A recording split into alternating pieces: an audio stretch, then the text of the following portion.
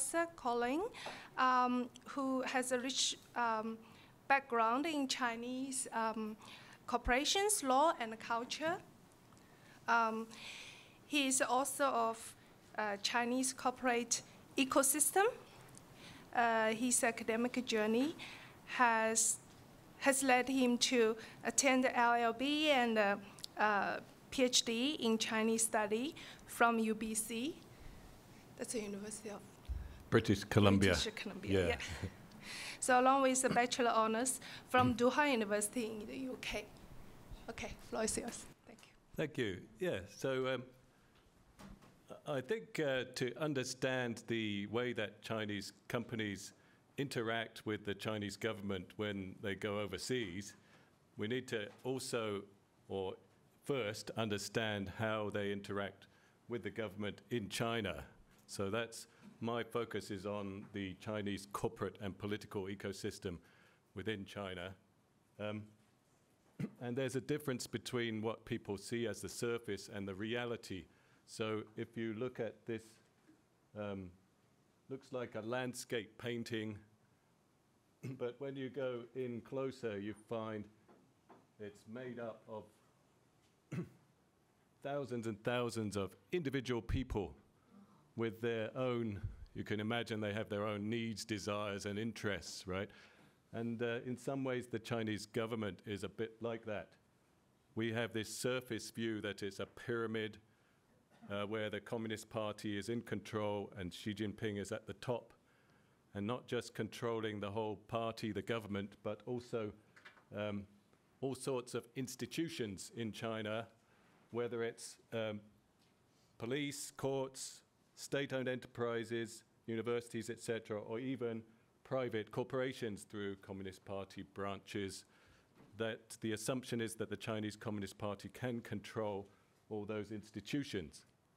But the reality, which when you look more closely at how people behave in China, is that there are many dynamic forces that prevent that kind of control, especially corruption and guanxi, which is relationship networks, and self-interest of all the actors involved. And that often subverts that pyramid of control, the central Communist Party control. So I prefer to use the terms fragmented or decentralized authoritarianism, which has been, many scholars have used those terms, and describe this ecosystem as dynamic, frequently chaotic maelstrom of complex corporate political networks that frequently subvert the government and the party at every level. So it's more like the diagram of the yin-yang, right, but you imagine these are many different forces interacting together, swirling around, and influence comes from many different directions. So it's not necessarily a pyramid, a simple pyramid of control. So I just want to illustrate that with three very brief case studies drawn from my recent book. And the first one is about the CEFC group. And this was a private firm founded by Ye Jianming, and they started buying up petrochemicals and oil overseas and importing them to China. Oh, sorry, yeah, there, here. And they also started buying up financial services companies as well. They had this extremely rapid expansion from 2007, and they managed to get into the global Fortune top 500 corporations.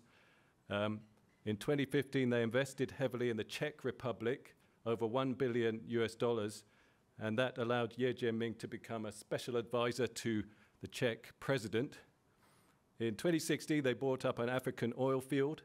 Then the thing that really grabbed people's attention was this $9.1 billion US bid for 14% of Rosneft, the largest Russian oil firm, in 2017.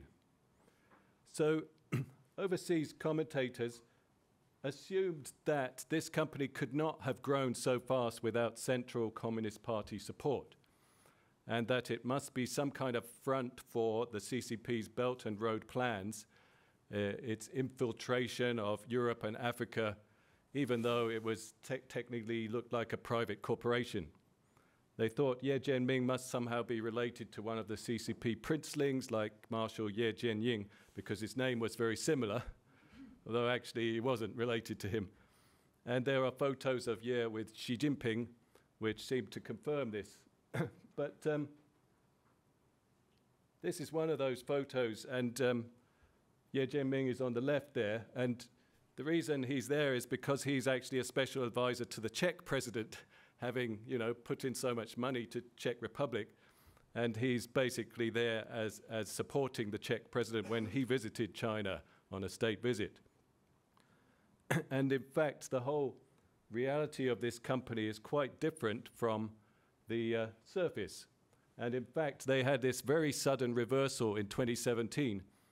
It turned out that this was basically a very corrupt scheme that they were running, whereby the Ye Jianming got the support of Wang Sanyun, a provincial party secretary, and by giving an apartment to his son in Shanghai. And Wang introduced him to Hu Huaibang, who became the party secretary of China Development Bank. And then through that, and through various bribes, he was able to access state bank financing for projects which normally should not have qualified for that. It wasn't supposed to be development financing, but because of this corrupt scheme, they were working together.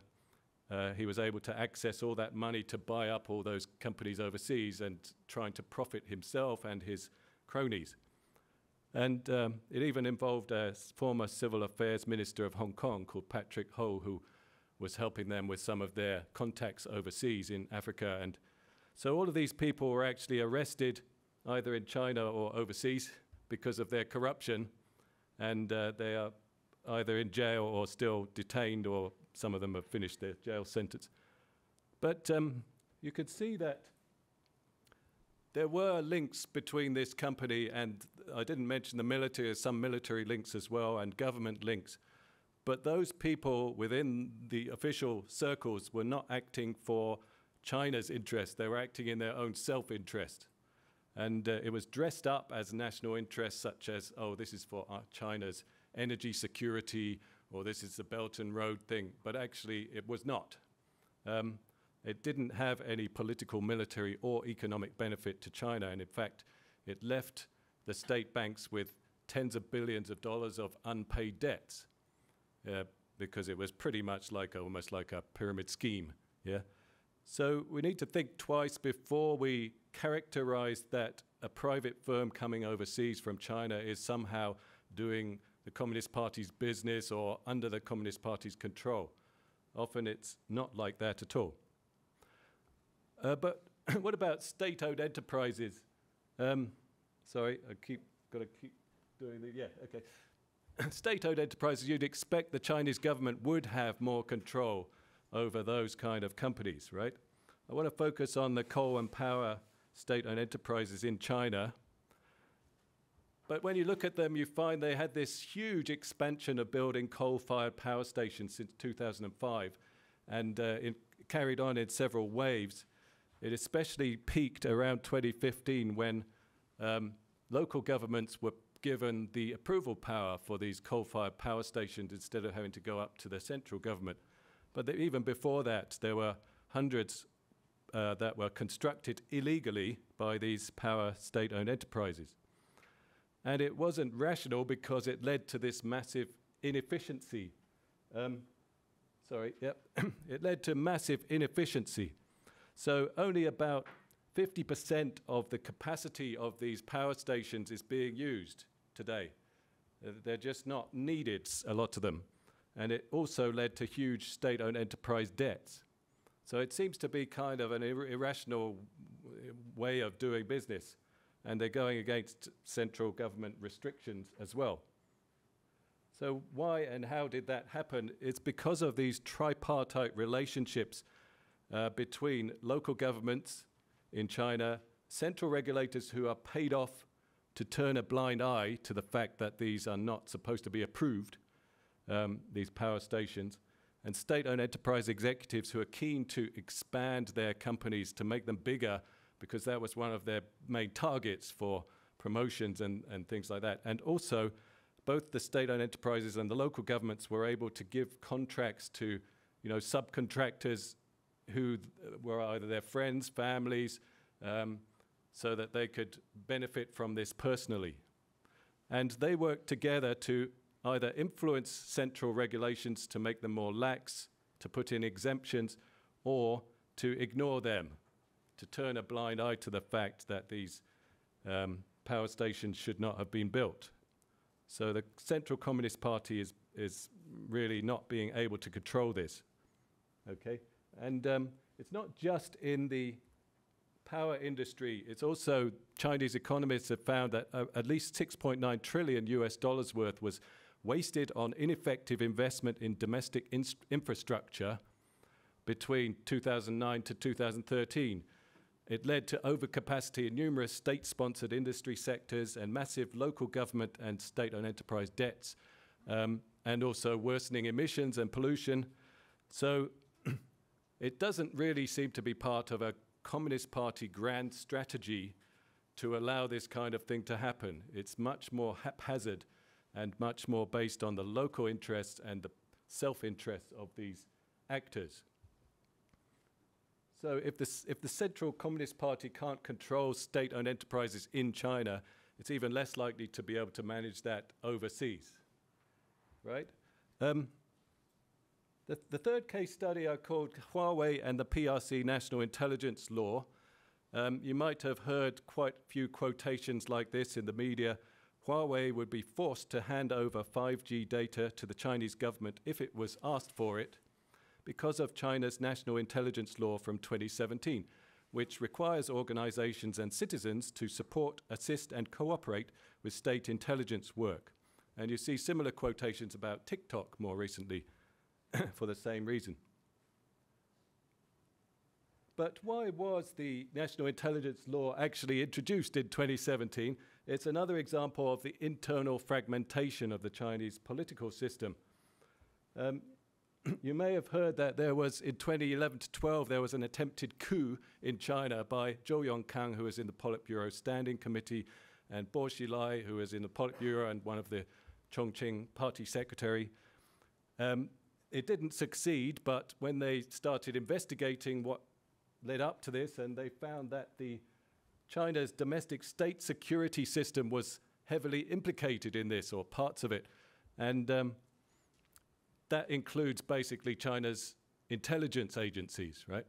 And so 2011 to 2013, there was quite a bit of unauthorized bugging of Hu Jintao, Wen Jiabao, Xi Jinping, etc., by the state security agents working with Zhou and Bo to try and find incriminating information about them. So that led to many of these senior state security ministers being dismissed. Some of them were jailed, like Ma Jian, jailed for life in 2015 for corruption, misusing state secrets, subverting the Communist Party, involvement in this plot. And they found that there was, it was riddled with corrupt agents in the intelligence agencies and foreign moles. And there was a massive purge of the state security agencies from 2014 onwards. And that's when both the State Security Ministry and the Chinese government started really saying, these agencies need to follow the law. They need to comply with the law because they've been evading it and causing a huge amount of trouble for the Communist Party. So that's when they came in with the anti-espionage law in 2014 and the intelligence law came in 2017. So you could see that actually there's a lot of corruption, Guanxi self-interest going on even within the State Security Ministry. So the PRC National Intelligence Law, what did it actually change in 2017? Its aim was to regain control over these rogue state security agents, and it actually limits their previous powers compared to the 1993 National Security Law, which was a previous version. And it didn't add any new requirements for citizens and organizations to support intelligence work because they were already in the 1993 law. But what it did do is remove a power to inspect organizational and personal electronic communication tools and other equipment and facilities, which was in the previous law, removed. And then they added internal compliance procedures to ensure that agents followed the law. And they strengthened complaints and redress procedures when agents abused their powers or acted for selfish gain. So all those things were new, and they basically restricted the powers that the agencies had before. But overseas commentators have completely ignored this context of the internal chaos and fragmentation that led to this law, and instead they've assumed that this law was somehow a new thing, a grand strategy to gain control over the data of private Chinese firms. But there's no evidence that that law was introduced for that purpose. Now, even if, okay, so this might make us maybe question the narrative about companies like Huawei and the national intelligence law. There might be an alternative way of looking at this. Okay, 2 minutes maybe, yeah. Thanks. So you may know that Huawei is a telecom and internet hardware producer, a private company owned by its employees. It benefited from the massive expansion of telecom and internet networks in China and overseas, from basically no mobile phones and no internet in many of these countries to billions of users. So it was able to build a lot of those networks. Now, even if we assume that the intelligence agencies could ask or demand Huawei provide access to its networks for some kind of, intelligence purposes overseas, we need to look at this from the point of view of competing interests within the Chinese government.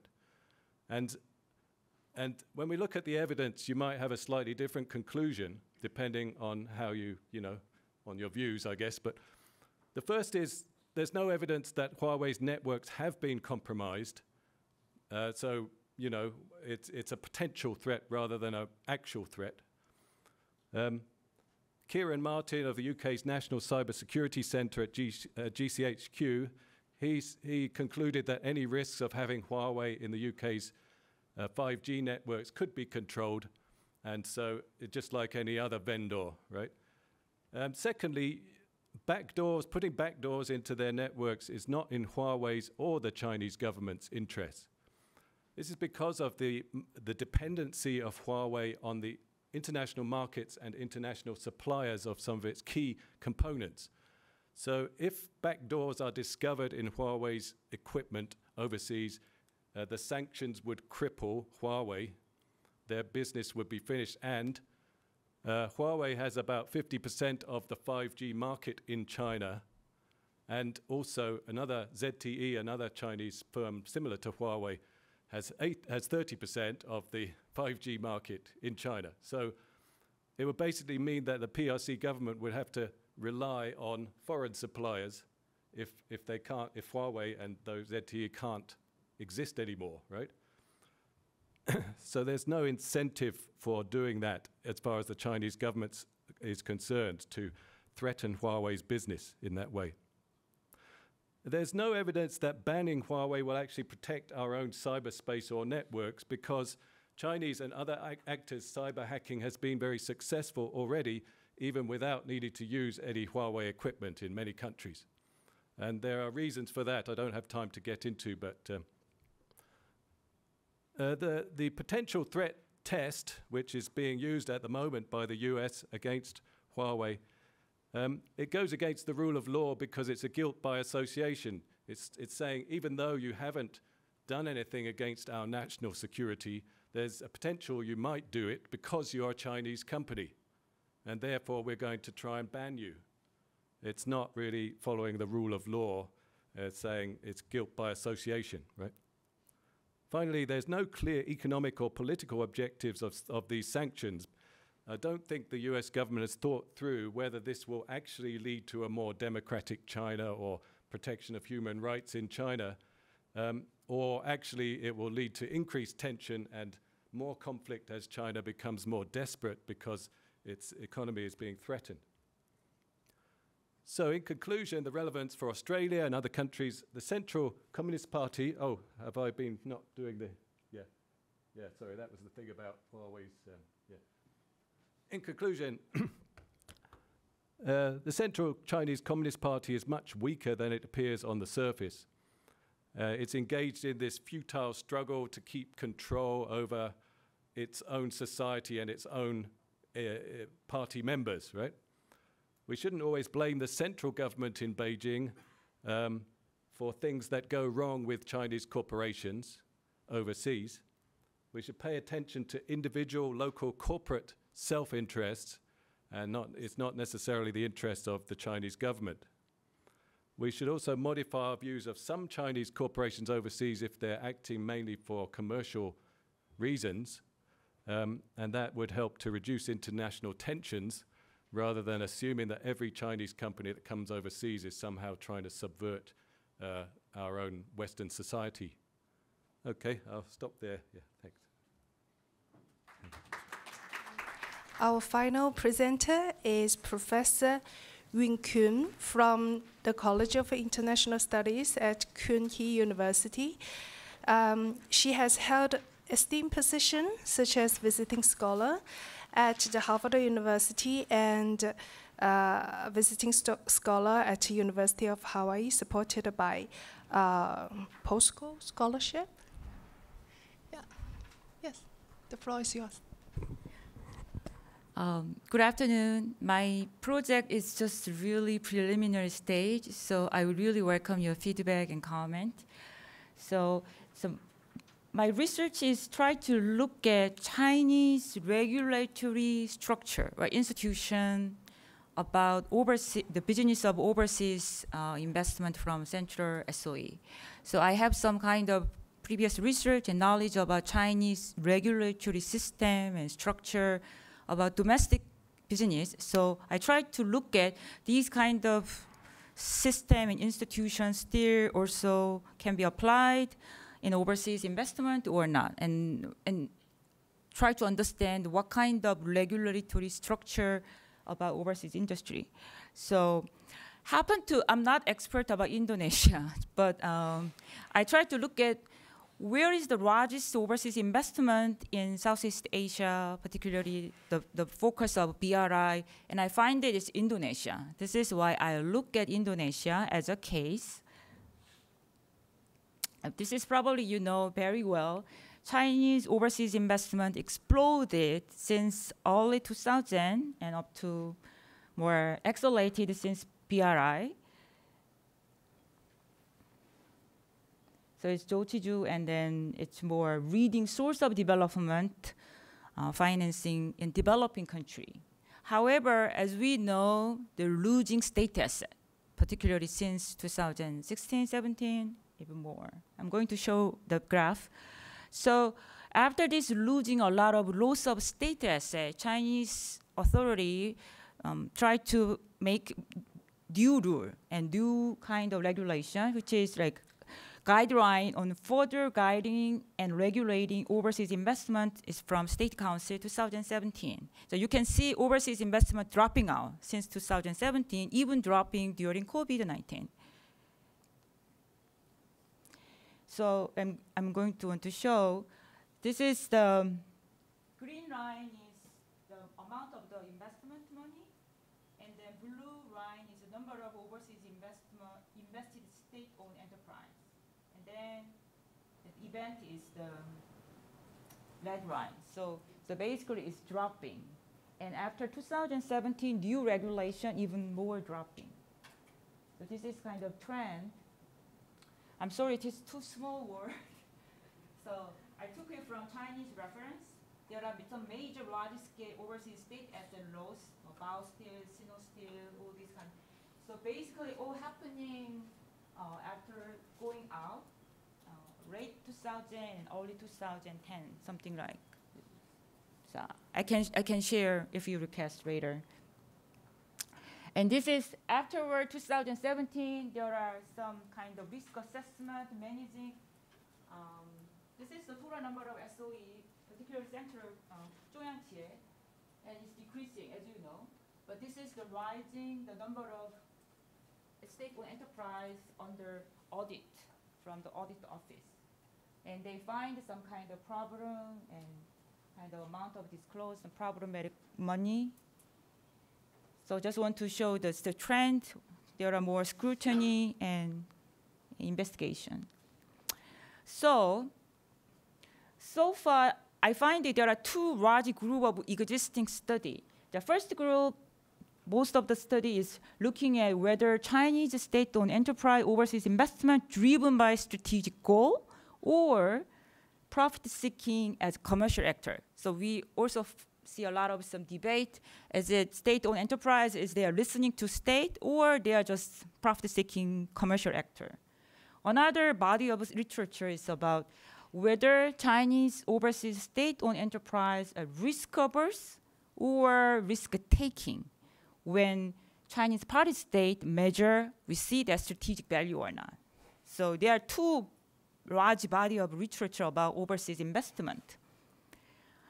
However, in spite of a lot of importance losing state asset, the regulatory mechanism about overseas investment still remain understudy, which is, I think, it's because it's difficult. We don't know what's going on inside, who has real power, who has more influence or not. So this is what I have interest in, try to look at.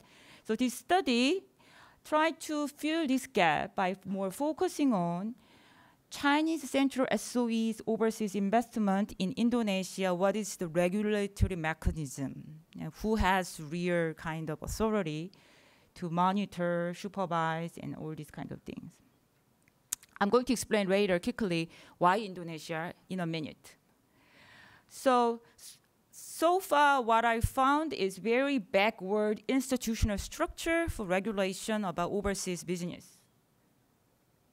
What's the current status? Very fragmented, as expected, and overlapped. Fagaway, Gozue, and Ministry of Commerce, they overlap. So inconsistent, they have some bureaucratic rival competition. So because of this overlapped authority, very inconsistent rule. Rule is not consistent from different authority because different department, they have different interests to defend. So the outcome is very inefficient regulation. Another characteristic so far I found is very focused on afterward regulation. What does it really mean? Like, you already lost your state asset, and then try to find out what is the corruption, punishment. This is very much afterward regulation, not risk management or risk managing some kind of regulation. Or, so it means that so China has some two step. First step is pre-regulation. Pre-regulation meaning that I'm going to show later. There are some Fagaway, Gozue, and Ministry of Commerce. You have some kind of authority to approve. What kind of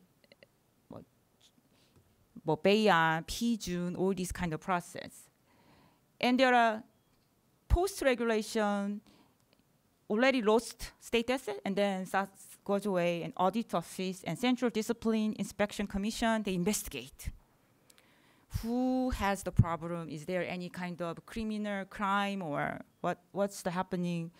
So I have interest in there is kind of lack of investment supervision or regulation in the middle of the implementing project. In the middle of the project, there is missing some regulatory, some kind of mechanism.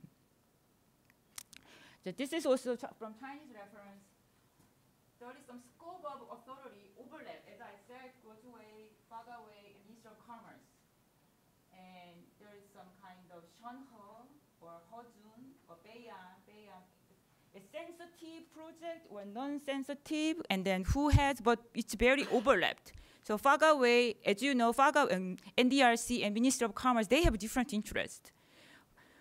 NDRC, you really want to develop national economy, right, and industrial policy. But Ministry of Commerce, you care about foreign trade, international trade, affair.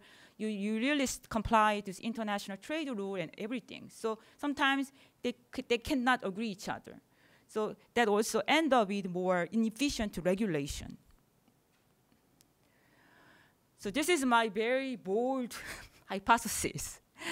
And I hypothesized maybe Chinese Development Bank, Kaihang, is maybe they are not just giving the money or funder, they also play very important role as a regulator. Why? Let me explain this. Because this Chinese Development Bank as a shareholding state corporation. So you have to listen to state authority because you are a policy bank. But at the same time, you're a bank. You have responsibility to raise the value, state asset, right? So profit also very important concern. So they are able to refuse the loan from far away. For example, state top leader, they sign the Chinese important some official some kind of responsibility or obligation from Xi Jinping or go to Indonesia and they sign. However, in the process, Central Chinese Development Bank, they may suspend.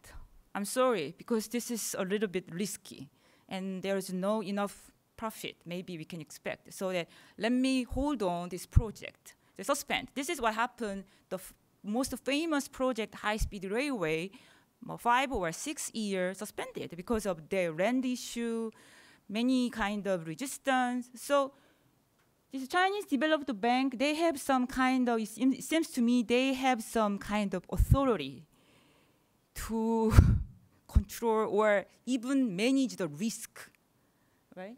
So this is what I think is a very interesting case. So my question is, how to regulate the business of Chinese overseas investment?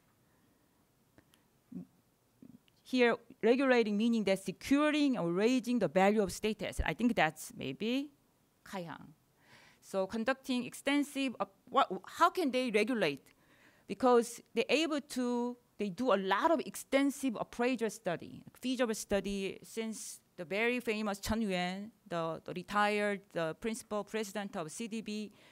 They have many steps. They dispatch a lot of country, and they actually do a lot of study, local, Indonesia or Sri Lanka and everywhere, even like where in some kind of Africa or Latin America. They all go and they look at the local situation. Is it really profitable or not? So they really manage the risk. This is the CDB. And they carefully monitor implementation of commitment. So commitment, land issue shouldn't be really released and solved out, but Indonesia was not really successful about that. So we're gonna hold on, giving the money. So suspending when the potential risks are found, even after signing the project. And I think this is the role of regulator and supervisor to protect the value of state asset. That this is the case why I look at Indonesia. First is the largest overseas investment in Southeast Asia, and Indonesia is the key player in BRI. So it's important, it's very important for China. Then I look at the cases, as there are 150 cases overseas investment. Central SOE, the largest one. There are also private, local, and there is some sectoral distribution. Of course, as we expected, energy is the largest part of Indonesia. Oh, the data is coming from Heritage Foundation because it's the massive database. And this is also very interesting. According to Heritage Foundation, there are failed cases, failed investment. There are 6 failed cases, all of them Central SOE. And these are 6 failed cases according to Heritage Foundation. But what is the most important, I think, is the Chinese Development Bank are not involved in any of these failed cases. So they are very careful. So I'm going to look at this Batam project, so-called PT West Point Terminal Oil Storage is from the Sinopec. They declare we are not going to do anymore. It's signed 2012, but suspended until 2015 and now dropping out. It's failed cases, and there is no engagement of CDB. So I try to look at what happened, what was the process. And another high-speed rail project is so far is the most successful overseas investment in Indonesia. So, and there is CDB role, and I think and try to compare why CDB is not involved in these troubled cases and what kind of contribution or risk management in this high-speed railway project. So this is so far I have. I welcome your comment. Thank you so much.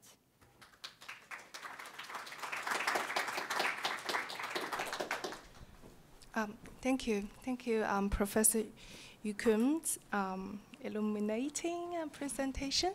So now we have Professor Li, the discussant. Thank you. All right. Very interesting presentations. I learned a great deal.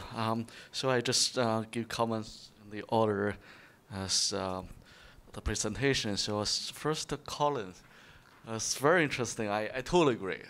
This is also, I'm working on a project looking at how China interacts with international legal order.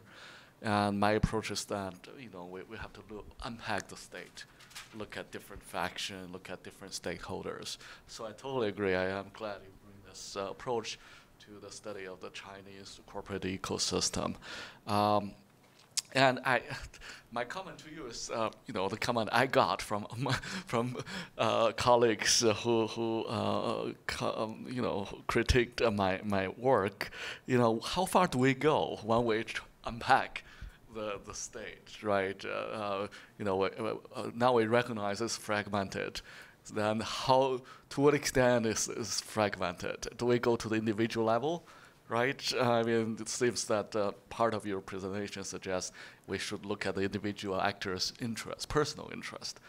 But that's just too complex, right? Or is there an optimal point where the unit of analysis is fragmented, but does not fall to the lower, to the macro individual level, so that it's more manageable, right? The analysis will be more manageable, and so yeah. So I guess that's the so undergirding your arguments is the agency problem, right? The principal agency problem. The principle is the surface, Xi Jinping, right, and the core party, CCP, but the agents could be anyone, right? So I guess in your paper you must have emphasized it, but here I guess from time in your presentation it's in the background, but I think it would be helpful to bring it to the forefront, so that people will immediately understand the importance of your work, right? It's just stressing the agency issue across all the study, all the research about the Chinese state. And one thing, also very interesting and timely work, right? The internationalization of Chinese currencies is this very important topic. Everyone's interested. But I guess you're missing a very important aspect of it, the geopolitical context, right? To what extent China is trying to promote internationalization of RMB as a result of the geopolitical environment, right? Changes, shifts in the geopolitical context. So I think that's something I guess most people will want to learn more about, right? So, and you also said you give us a clear role of the Chinese state. So I would actually situate your presentation in a broader debate about fragmented state, right? Is China, you're treating China as a rational actor with a clearly defined goal here, and but if we take the fragmented authoritarian state approach seriously, then question follows, right? Where does the goal come from, and who defines the goal, right? To whom does the goal serve, right? Whose interest does the goal serve, right? And how if there is a clear goal, how did it evolve in the past, and where is it going, right? So if you look at China's currency policies, it changed over time, right? In the 1990s, right? I still remember before the Asian financial crisis, the central government is very clear. We have a agenda, clear agenda. We'll liberalize capital market. We'll bring China into the global economic order. We totally buy into the free capital market ideology. But then the Asian financial crisis hit, and suddenly the central government started to take a very conservative approach. And so it evolves, and the China's policy evolved as a response to the international context. So I would like to first, urge you to do two things. One, unpack the state. I don't think the policy goal reflects rational actors' clearly defined interest. And second, try to bring China's international context into the picture, right? And to what extent the policy goal evolves as a response to the international context. So those are the two, I think, two ways, two means in which you could improve this project. All right, and last, Yongqing, very interesting. As I mentioned, I think this is a project with great potential. I mean, China Development Bank plays such an important role in China's global expansion, and China's actually economic development itself, right? The development bank is a key actor, but it's understudied. The institution itself is understudied. So if you could, do interviews, look at, find all the archival evidence, and present us with a, clear idea, analytical framework about how the role of the institution, how the role involved, how is the role defined within the broader state capitalism of China. That would be great. That would be great. And another, you mentioned that. Well, not part of your presentation, but during our conversation, you said, that we should follow the cash, follow the money, right? And the development bank has the money, so we should look at it in order to understand Chinese overseas investment. But another major means through which the state supervise Chinese overseas investment is through the personnel management system, right? 人事管理. I think so. So for Chinese SOEs, there are two means. One is 管人, one is 管钱. And so you focus on 管钱, but I think 管人 is even more important, especially for the SOEs. So that's something I urge you to explore a little more, and try to bring that into your analysis. But overall, I really enjoyed those three presentations, and looking forward to your publications. Thank you. Well, I'll just quickly respond to that question about how far do we go to unpack the state and whether it should go down to the individual level. I tend to go down to the level of a corporation. But it's interesting, it depends. Even the kind of foreign governments, when they look at some of these Chinese corporations, they sometimes go down to the individual level, like looking at Huawei. They say, oh, Ren Zhengfei used to be in the Chinese military, even though after he left the military, it was 4 years until he set up Huawei as a very small, tiny company. Somehow that he's still connected to the military for the rest of his life. So foreign governments sometimes do use that, even at the individual level of the people running these companies, to try and create some evidence that they are connected to the state or the military. So we can't really ignore that level when it's been actually raised by the foreign governments when they're deciding whether to put sanctions on a company. But generally speaking, I would say you need to look at the corporation and its ownership, its relations with the actual relations with government entities in China, and what the motivations of those different groups are. And if you can find a pretty rational argument that makes more sense than a more of a conspiratorial, speculative one, then I think you should focus on that rather than creating things out of air, which I think a lot of foreign commentators do. Yeah. Yeah, thank you very much for the comments. Very useful. Just a very brief response. First comment about the inclusion of the geopolitical environment. So it's my fault that not including the theoretical framework of this paper to the presentation. So my sense about the geopolitical environment is more like structuralist perspective, and saying that the state interests are defined by the given geographic or the international structures. But because I'm more like constructivist, I will think that the geopolitical environment is more like a discursive context for the Chinese actors, but it's more like what kind of the ideas dominant in the Chinese society like can define the China's currency policy interests. So certainly I think it's a very good point that I should include more like the geopolitical context as a discursive environment that shape the Chinese policymakers' thoughts.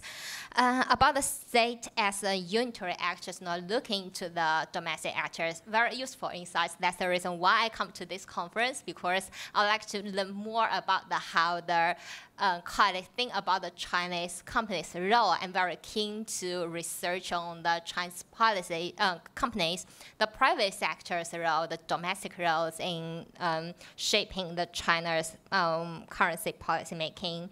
And actually, the finance area is a very interesting field where the intellectuals plays a very significant role. So usually, the people can comment on the trade. We know that the deficit, the supplies, people know about the politics, and everybody comment on that. But when it relating to the finance, we usually think about the mathematics guy, the complicated finance theory will leave to the central bankers. So that's the reason why the monetary policy making usually influenced by the economic theories dominant in the field world. We see like in the last centuries how the Keynesianism dominated all the Western macroeconomic schools training, and then the neoclassical economics get back, and then we have the global financial crisis. We see the Keynesianism come back, and we have the macroprudential regulations. We see like neoclassical economics does not work now. So that's the reason why I emphasize the economic ideas a lot, the assumptions between the state and market relations, because this is the different beliefs on the importance of the state intervention or the market's invisible hands that shaped our thoughts, our interests in the monetary policy making. So yeah, and I like your point about the Asian financial role. Indeed, before Asian financial crisis, it reshapes the China's understanding of the state market relations, and I believe also reshape the understanding of the many other Asian neighboring thoughts about the IMF and the Washington consensus. Like before the Asian financial crisis, the most Asian countries would like to liberalize their capital accounts. But after that, they think no. We think the market is not rational.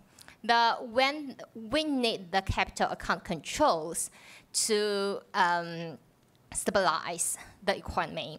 So we can't go with the rapid capital account liberalization just as what the IMF suggests. We need to cautiously proceed this liberalization. So this is not the IMF and US wanted. This is not the neoclassical economics suggest. But like the China and the Malaysia, they got the capital account controls just contradictory to the IMF suggests, and they survived the Asian financial crisis. So their understanding about the market-state relations totally reshaped after that crisis. So very interesting point, and thank you for the comments. Thank you for the comment. So you talk about it's better to look at also personal management. So that means the central SOE personnel. Personnel. Right? Yeah. So 中组部 play a role. Yeah. When you have SOE, top SOE Yeah. officials Yeah. at the best minister level, they are managed by 中组部. And the lower level, probably not 中组部still SASAC will play a role, right? Yeah. SASAC annual review Yeah. of the senior management. If they want to come up for promotion, they will be reviewed by SASAC. Yeah. Of course, also internal review and then SASAC. So, yeah, so definitely, I guess for SOEs, right? SOE executives, they get paid. Yeah, so of course, they care about their income, their year-end bonus, but they care, I think, more about the possibility of promotion. But I know that it's important, this personnel management, but if you look at these failed cases, all of them central Zhongyangqie, they are all managed by Zhongzhubu and Sasa, but they still fail, right?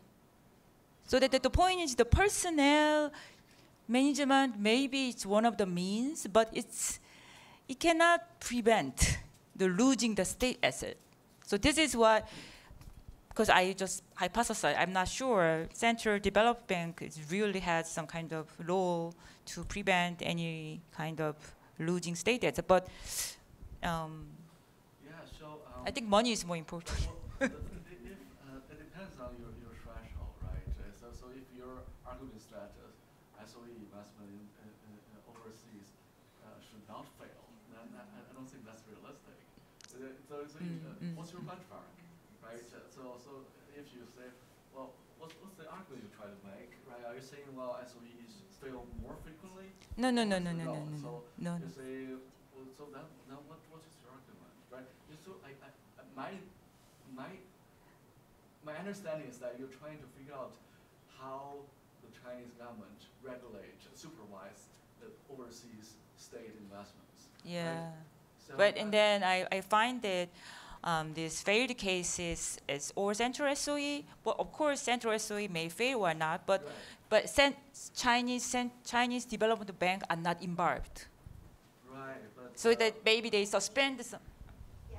So anyway. Many people, waiting to ask the questions. Very interesting conversation. It's very interesting conversation. Yes, we move on to Q&A. We start from this row. Yes, please. So we need to. Sorry. Yeah. Hands up. Is that on? No, you got to click it off. Session. Wonderful. I'll try to keep it quick. I have questions for all of you, sadly, but that's good. No one gets left out. Colin, I absolutely agree with your main argument.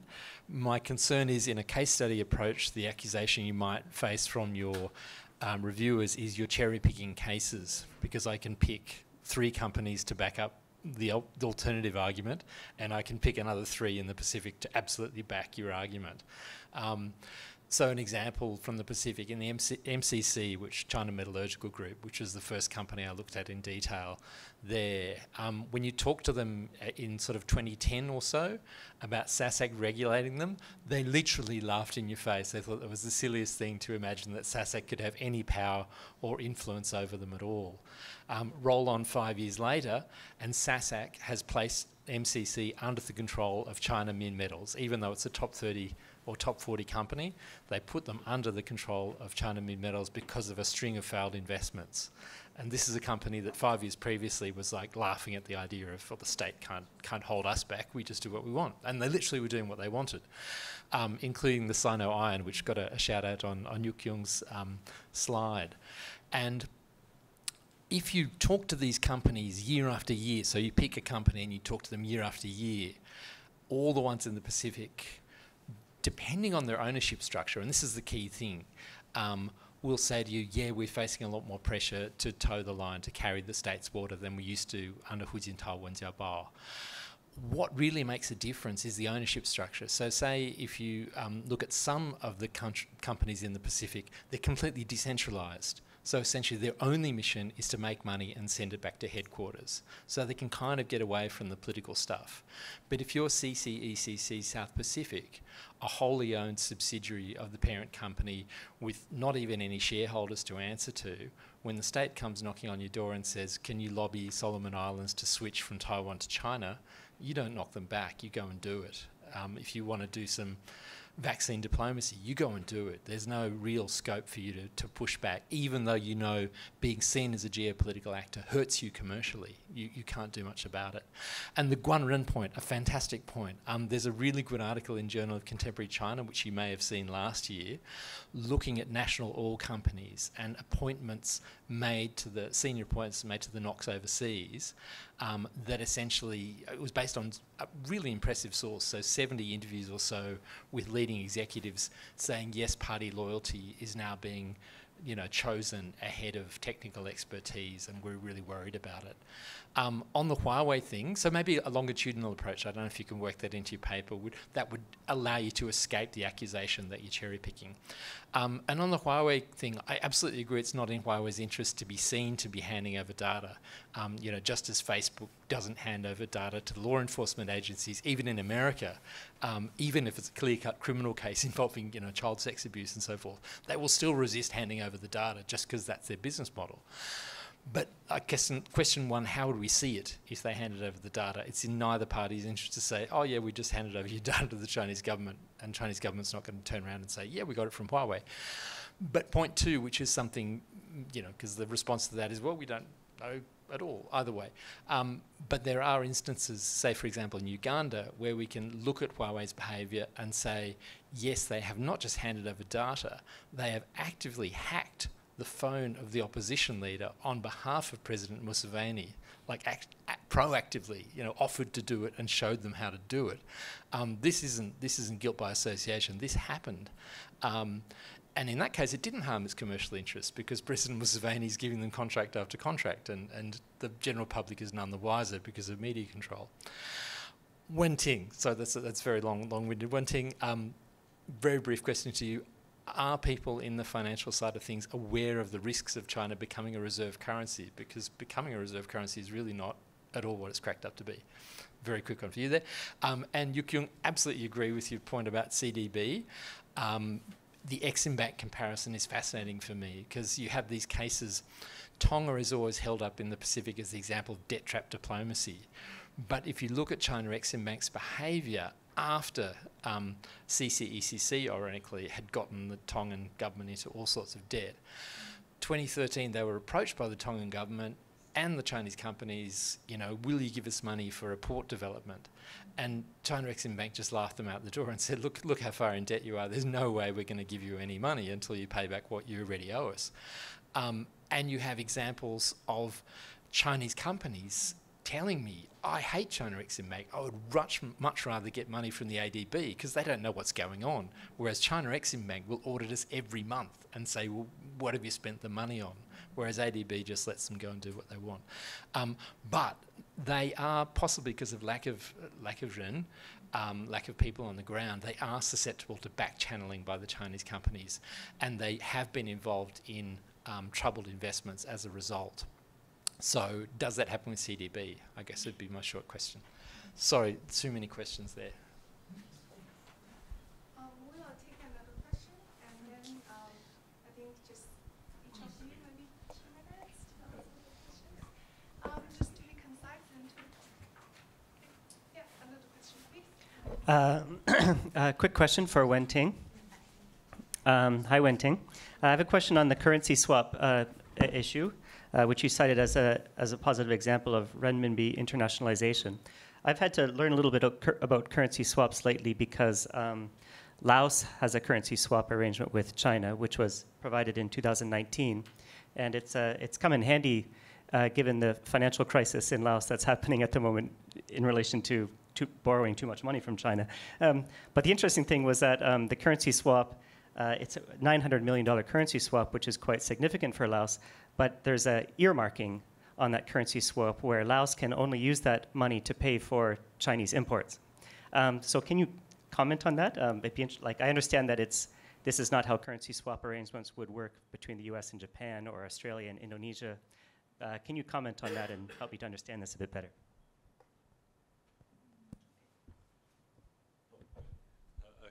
I'll just briefly respond to Graham's point about the state-owned enterprises and the mergers.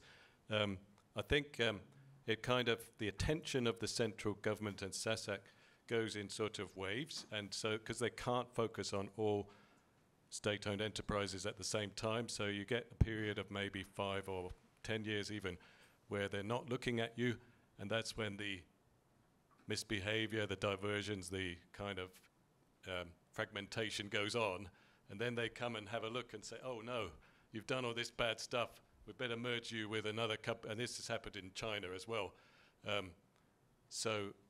But the mergers don't necessarily solve it, because I quoted in my book some people from the headquarters of some of the big power corporations in China saying, these companies were merged, but we can't control that other company that was merged with us, even though they're supposed to be a subsidiary, because they still keep their own corporate culture, their own sort of people, their networks. And it's almost like you're a child telling your grandfather to do something, they're not going to listen to you. So, you know, it doesn't necessarily solve the problem. It's just SASAC, I think, trying to put in some kind of control, but not necessarily following it right through. But on the other hand, there is that sort of waves of control, and then just the attention goes away. And that's what they take advantage of, I think. But the idea of doing longitudinal is a very good one, yeah. Yeah, thank you very much for raising the case of the China-Laos bilateral currency swap agreement. That is a very good example to demonstrate, like, the China's ultimate goal is not the liberalization, not the currency liberalization, not the renminbi internationalization. They use the renminbi internationalization as a means for the state development goals, and also the state's goal of the social, economic, political stability. That is a priority. So that's the reason why we see, like, China, it seems like it would like to increase the use of renminbi, but at the same time, it's served for the purpose for the development goals. It uses the kind of the market distortion tools and in its economic strategy making. So it's quite different from the assumptions of the Western macroeconomic. So I think that's the reason why the West have the misunderstanding of the China's accession to the WTO. So we remember in the early 2000s, the U.S. celebrated achievements of the China's accession to the WTO as a signal, like China integrates the world market. We see the China economic liberalization, maybe it will associate it with the political liberalization, and whether the West really celebrate that. But actually, we see the Trump administration commented as a disaster because the China used the liberalization as a tool for the state development goals, and we see that's the reason why we see China actually don't have the strong commitment to liberalization at the end. Thank you very much. Yeah, I have no particular kind of response because appreciate all comments. I will further explore my cases. Just take advantage of this opportunity. I have also question about Colin. We talk about, like you said, is like maybe CCP has some limit to influence private enterprise, but what I find so far is since the Xi Jinping, things are really changing. The before party has exerted some influence over Guozhou, SASAC, or state institution, but now after Xi Jinping really directly influence building more party inside. For example, party committee right now, they have decision-making power.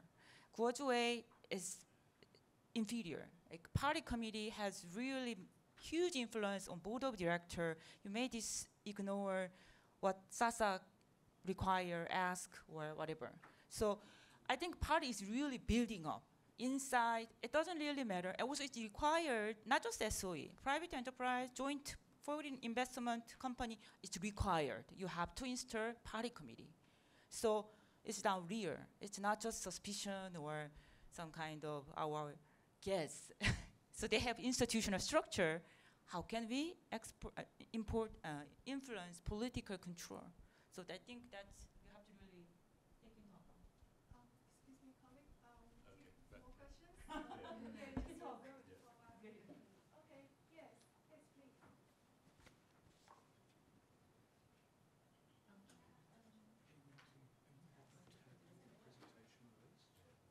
That's sorry. I just want to give short comment to Dr. Yo Kyung. I'm not sure whether it is an interesting argument in this that the way you portrayed CDB as a both regulator and investor to protect Chinese asset abroad. But I'm just wondering if we pin down all the energy projects that involve Chinese investor in Indonesia over the past 10 years, actually Chinese Exim Bank also play important role here. So perhaps you also can approach or do some analysis how actually CDB even either work hand in hand with this Chinese Exim Bank or whether they also have some sort of overlap interest or conflict of interest or even a tug of war between them. But actually talking about energy project in Indonesia, some successful project like Celukan Bawang, even though it's quite controversial, but like there are a lot of coal-fired power plant, which is a large-scale power plant in Indonesia, are financed both by CDB and Exim Bank.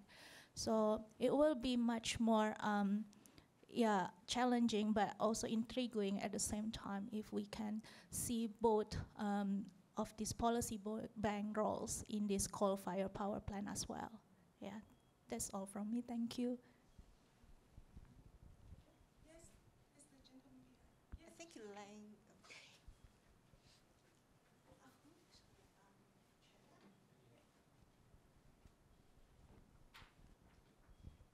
Just a question or a comment to Connie. So I find that the model, the theory of fragmented authoritarian quite useful, but really, I'm curious if you can still apply that in the overseas context to examine the relations between the SOEs and the so-called private enterprises. So my observation may be like anecdotal, but like for example in Ethiopia, like it is normally like the central, the 中央企业, they get their bid or the project from with the help of the embassy, and then they subtract to the private enterprises, and in some cases they even demand the private companies to how to say that, I don't like to lend some money to them if they are short of money. So you can see that the boundaries between the SOEs and private companies may not be that clear cut.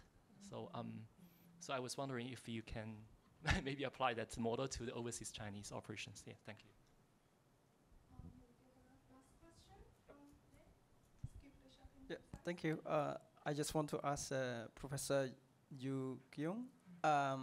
You talk about the Chinese investment bank take a very precaution assessment before they embarking the projects, and you take two case studies.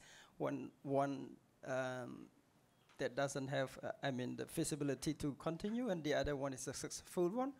I was thinking, like, in the context when the project has already been embarked, and then later on it discontinues due to the several issues, where you also consider to select for your case studies. A good example is in Cambodia, like a large Chinese sugar plantations in the northern part of the countries. They implemented like quite a few years, and then later on, the projects, anecdotal evidence informed it that this company stopped operating because of the bankruptcy. But I guess maybe also it's really links to the issue of Cambodia receive what we call the preferential trade policy from the EU, where Cambodia could actually export sugar to the EU, and then later on there was a kind of political issue, and then there was a withdrawal of the EBA from 20% withdrawal of the EBA from Cambodia, and then there's an issue of that investment coming in. Yeah, and maybe perhaps a very short question. I'm not really sure the clear cut between private investment and SOE, how much you distinguish between these two in terms of values, in terms of maybe employment, something like that. Yeah, thank you. We have 5 minutes for you to respond to those questions. Sorry for that, and maybe you can discuss maybe offline later. Okay, I'll be very quick, although these are obviously complex questions. In terms of the relationship between Chinese SOEs and private firms, they definitely work together, whether it's overseas or in China. But often that's part of those networks I was talking about, where they're acting in their own interest, not necessarily in the Chinese government's interest. And I've heard that overseas that quite often it's the state-owned enterprises that actually try to initiate the projects in those countries. They might get some help from the embassy, but it's not necessarily the Chinese embassy that's pushing them into it. It's the other way around. And then the private enterprises, they subcontract to them because then they're more likely to get a profit out of it. So they actually depend on the private enterprises quite heavily. And they're sort of working in their own self-interested networks. As for the party committees within private corporations, I've looked at that in my book. I didn't talk about that today, but because people have been saying, oh, Xi Jinping's pushing this in private corporations, more party organizations and things like that, but they work in a very different way in the private firms. And first of all, in terms of the numbers, I looked at the party's own statistics about party branches in private Chinese firms over the past, since about 2012 till about 2020. There was a slight kind of increase in the numbers, but then it went down to below what it was in 2013 before Xi Jinping came into power. So there was about a drop of about 400,000 in the total number of party organizations in Chinese private firms within the period from around 2016 to 2019. So it seems there was a bit of a push initially, but then because those party organizations in those firms don't really have a clear function and they don't really help the business to make money, the private firms have basically let them, almost languish without having a real influence. And the people who work in the private firms, Communist Party branches, are actually just employees of the firm who happen to be Communist Party members. They're not specially hired in from outside or inserted by the government. So what's happened is, and there's quite a few studies on this, there's a so-called familiarization of the party branches within private Chinese firms, so that often the party branch secretary of the private firm is a family member of in the same family as the CEO, or if they're not family members, they're just somebody who's they get along very well with, because they want to be able to control the party branches within their firms. So it hasn't resulted, based on the empirical research which many scholars have done, it hasn't resulted in more control by the party. In fact, the party branches tend to follow what the founders or the CEOs of the firm want. They've been kind of co-opted, which I found very surprising because of all this, a lot of commentary about Xi Jinping trying to push the party branches. The state-owned enterprises are completely different because they have a party leading group, which is basically their party committee, but often they are overlapped with the executives of the firm, so they're completely different from the private firms. But I think that's been over-exaggerated, that private firms are now somehow controlled more by the party branches.